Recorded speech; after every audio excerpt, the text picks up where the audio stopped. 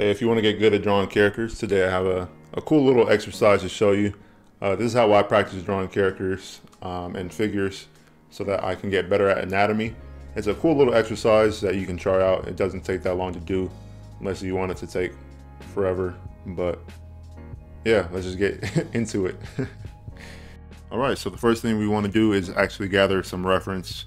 So here is my page full of reference that I created. It's just a 16 by 9 canvas, and I go to Pinterest and I just literally copy and paste the images I want onto this file. And so I have about 40 to 50 images here that I can use to practice drawing figures. And so that's what I will be using for the video and in the time lapse. This is my second page of reference, and then this is my first page. It's very simple. Like I said, just copy and paste from Pinterest or Google, wherever you get your images from. Just copy and paste it into your drawing program, and you can organize them however you want. But the most important thing is just to have a place you have all your reference, so that when you draw, it's easy to move on to the next one. All right. So I learned how to draw the human anatomy and simplify it by doing a lot of figure drawing. And this is my favorite way to practice drawing anatomy. I know that I want to go into detail and like learn how to draw the structure and the muscles of the human body, but for now, just simplifying everything helps me, and I do that through figure drawing. So to get started, like I said, you want to have some reference that you use, and the key to this is to time yourself. When I first started doing this, I set a timer for 30 seconds. I would draw the first pose or the first image that I have, and then move on to the next one, and do that for like 10, 20, 30 poses, right? And so that's what I'm doing here in this time lapse in Clip Studio. I draw 10 female and then 10 male poses. And in the time lapse here, I didn't start with 30 seconds, 30-second interval. Instead, I started with the 1 minute interval.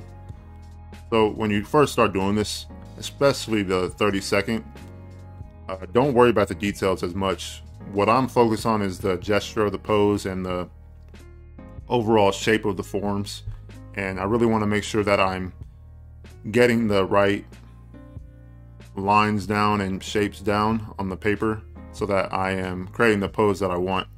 It's all about repetition. So I'm just, like I said, I'm not drawing details. I'm just drawing the basic forms and the gesture. And I want to repeat this exercise a lot. And that's how I'm getting good. That's how I'm training myself to get good at drawing figures and anatomy. I feel like I still have a lot more room to improve, of course, but overall, I really like how I've progressed with my figure drawing and anatomy. And that's because of this simple exercise I do, where I start with a 30-second interval, move to a 1 minute interval, then 2 minute, then 3 minute, then 5 minute. And I actually want to start doing longer versions of this as well, where I go for like 10, 20, 30 minutes for just figure drawing and really break down the figure, understand the forms of the muscles and things like that. So yeah, this is a fun exercise. At this point, I am having fun with this. That's one thing I like to do, is have fun with the studies that I do. And so after I've done the hard part, which is the figure drawing in those 1 to 5 minute drawings, I like to just have fun, relax, and draw my own character over the top of some figures that I've drawn. And so that's what I would encourage you to do. So kind of reward yourself for even going through that, because it can be difficult at first, but just have fun with it. Draw those poses that you're a little bit more comfortable with drawing. And for me, I wanted to challenge myself to add some poses, some drawings to this character design sheet for this character.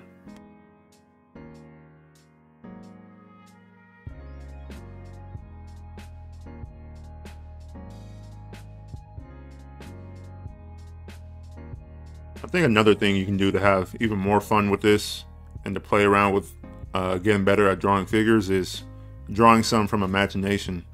After you go through these exercises, try to draw or try to remember even some of the poses that you drew and try to draw them from imagination on a blank sheet of paper without looking at any reference.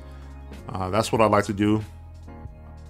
It helps me understand what I still don't understand, if that makes sense, and helps me get better because I can review my drawings and whether or not they look correct or if I'm just drawing broken bones everywhere, you know? So